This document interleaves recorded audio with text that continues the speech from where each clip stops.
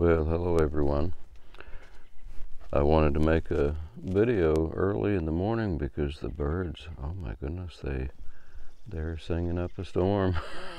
I don't know how loud they're going to be this morning, but they're really, really loud sometimes. We've been very busy, my family and I. We've been really busy with firewood, getting firewood ready for so it can dry out through the summer, you know. So we've been quite busy with that. But anyways, you can hear some birds maybe in the distance there. Last night it was funny. We had a little campfire, you know. We were played out after working on the firewood, and we had a campfire just relaxing a bit, and it was after dark. And I'll put a little audio clip in right here. You'll hear the audio just a little bit.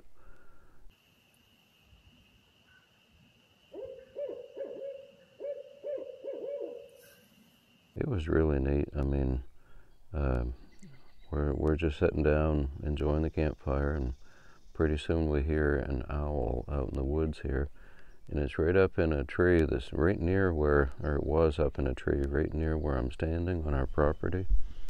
There was an owl, and it was making quite a loud sound, you know, the sound that I couldn't begin to mimic the way that they sound. It was just really, really neat. Well, after a while, we went in the house. After a while, it's still out here hooting, and my daughter was keeping track of it, you know. Well, it was I was wondering, well, funny why they hoot so much. I mean, you'd think they'd scare their whatever they hunt, probably mice or whatever. You'd think they'd kind of scare them away. But we found out that it wasn't for the reason for hunting. I think it was hunting for its mate. Because my daughter, Kayla, she was keeping track of it there, and pretty soon another owl started hooting, and she said they made quite a sound. Well, I think I'll stop right there.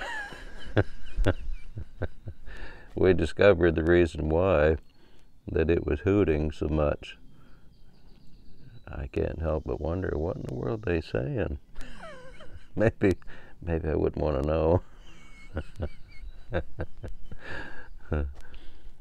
It was kind of funny anyway. You never know what we're going to see here. A herd of deer came right in around the cabin here the other night, or the other morning, I guess it was. And right on the other side of me, on the other side of the porch there, a bull moose walked right through here. We just never know what we're going to see for animals. Anyways, a little praise report. I mentioned when I was praying last week, I didn't know what to do, and there was no way I could reach out to Sarah in New Zealand. There was no way I could do that because dummy me, I didn't write down any information or nothing. Well, anyways, Sarah watched my video last week, and it wasn't long, just within, I think, the same day or the next day, she reached out to me, and the Lord answered my prayers. He really did. Sarah, she is a daughter in Christ for me. She's just like a daughter to me in Christ. But she's very special. But she lives in New Zealand. But I thank the Lord that He answered my prayers. I love you all so much, you know that. You know, I guess she changed her name on her Facebook. I never thought, or whatever. But trying to find Sarah would be like trying to find a needle in a haystack. It really would, to try to find her. So I'm so glad that she reached out to me there. Anyways, I've got my cowboy hat on because I wanted to make This video is for everyone, for all of you folks out there, but there's somebody very special in Texas that needs to hear this message, and I hope it's a comfort to her and her family. I love Western wear, I really do. I should be in Oklahoma or Texas or someplace besides. I'd love to stay to Maine, though. It's beautiful here. It is a beautiful place. The winters are long, yes, they're long, but you can sure go snowshoeing and skiing because there's lots of snow for it. Or if you like snow sledding or any of that stuff. Anyway, it is a beautiful place to live. But the summers, when spring finally comes, as you can see, the snow is pretty much completely gone. There might be a snowbank here and there where it was plowed up, but other than that, when the snow goes, it goes fast, and it heats up fast. It's been up around 65, 66 degrees for a few days now. Yesterday might have been a little bit cooler, but it's been really, really nice here. But one thing about in Maine, it's a long winter, but when spring finally comes, and summer and fall, it's quite comfortable. It never gets too hot here in the summertime. It might get up around 90 degrees. Well, it's time to hit the beach or go to the lake and go swimming. But we love it here. But anyways, I wanted to get on to something that the Lord laid on my heart last night. I was thinking, well, what am I going to make a video on today? And the Lord spoke to me this very old song. And I can't sing it because of copyright issues, but a lot of you folks have heard this song before. Sheltered, safe within the arms of God. Beautiful, beautiful song. And you folks that are listening, I mean, a lot of you folks, you've been through so much in your life, and I know a lot of folks like that. You've been through an awful lot in your life. This lady in Texas, I just got her message last night. Oh my goodness. The Lord understands. He knows. He knows all about everything in your life, and I tell you what, a lot of times God's way is very hard. The way is not easy, but it is the best way because He knows the future. He knows the future. He sees around the corner. We can't see around the corner. I'm looking over yonder there, and I can see the end of my camp. I don't know but what there's a bear on the other side of that. I hope not. But I can't see around the corner, but Jesus can. He can see what's ahead. And anyway, that song there, I feel the touch of hands so kind and tender. Jesus, His hands, they're leading me in paths that I must trod. I'll have no fear because Jesus walks beside me. I think that's how it goes. And I'm sheltered, safe within the arms of God. So let the storm clouds roll, the dark clouds rise, they don't worry me. For I'm sheltered, safe within the arms of God. He walks with me, and naught of earth can harm me. Jesus knows exactly where you are. He knows everything about you. I just put out a post on Facebook, and it was just a very simple post, but it was something about, I just felt to write these words, that he looks beyond. He looks beyond our faults. He looks beyond our failures. He sees beyond the imperfection. He sees and knows the reasons why. That we're a work in progress.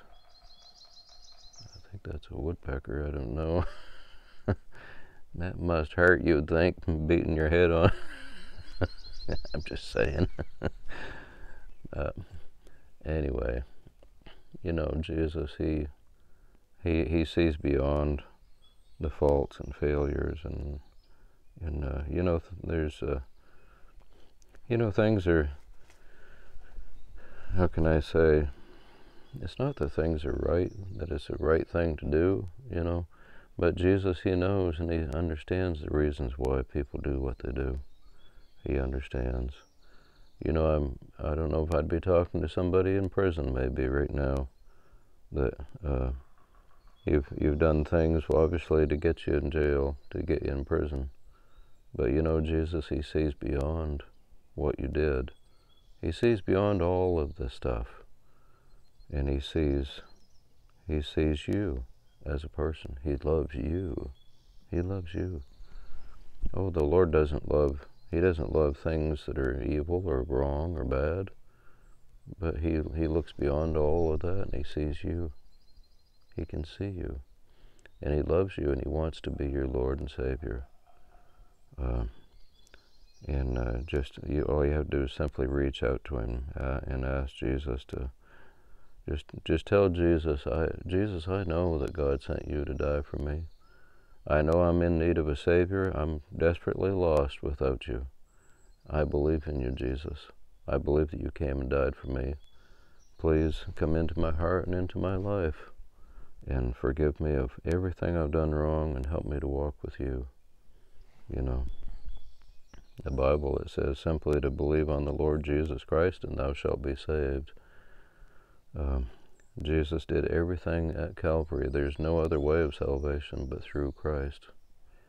Anyway, I just love you all, and I want to give you folks a hug. And I know for some people this is kind of strange. I know it is, but for most people, most of my listeners, you know, most of my listeners, I think this is probably their favorite part of my videos. I don't know. I feel that that's what the Lord would have me to do. But anyway, precious Lord Jesus, I come to you right now. Oh Lord, I just pray for each and every one out there. You know the heartache, you know the tears, you know the suffering, you know the anguish, you know the trial and tribulation, you know what everyone has gone through. And though we are not perfect, you understand and you can see the reasons why. We don't look at our perfections, that's for sure. Our righteousness is filthy rags, but Lord, we look to you and to the cross and your shed blood that you shed for us at Calvary. That your righteousness, that's what makes us whole. Well, Lord, I pray in Jesus' name that you would touch each and every one out there, and whatever that one is going through, precious Lord, I pray more than anything that they would feel, I feel to say, your acceptance. Your acceptance. You want people to come just as they are, and I know that you will touch and help them every which way, and the Holy Spirit will help lead and guide each and every one to you. Lord, I just pray that you would minister to each and every broken heart out there. Lord, I pray that you would lift each and every one up. Lord, I pray in the name of Jesus. Thank you so much for each and every one. Lord, I know that you love each and every one out there, and I thank you for your protection, for your love, for your mercy, for everything. Thank you, Lord Jesus. Thank you, precious Lord. Well, anyway, the Lord bless and keep each and every one of you. And I got rested up there, but I tell you what, I felt my age last night. I had to go get a little cat nap halfway through the day yesterday. Like the old song goes, the old gray mare, she ain't what she used to be. That's for sure. My goodness. You get a little cat nap, though, it helps. It helps big time. You can keep right on going if you get a little cat nap. Anyway, God bless and keep you all. You take care, and here it comes. Bye for now.